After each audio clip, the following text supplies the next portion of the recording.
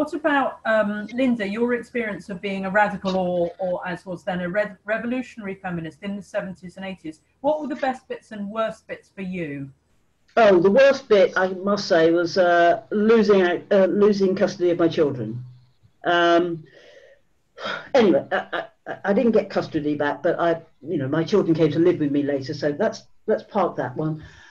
The best bits were an understanding, using my Marxist analysis to look at that thing called gender, the power that men had over women, having the role of men's violence against women as the means by which they kept us in check.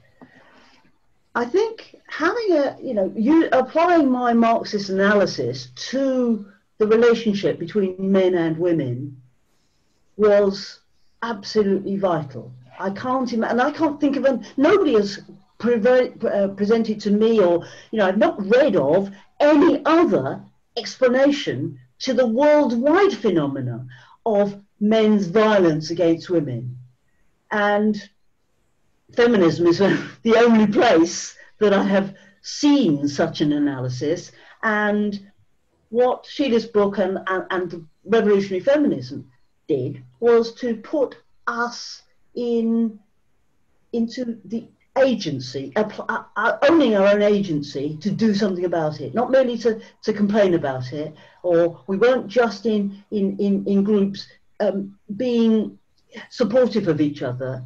We were doing something about men's violence against women, and that remains with me. And I must say that I left, the women's liberation movement was consumed in the late 90s and thereafter by sadomasochism and more. It got worse and worse and worse, and thankfully we're now beginning to embrace our feminism, and that's absolutely bloody wonderful.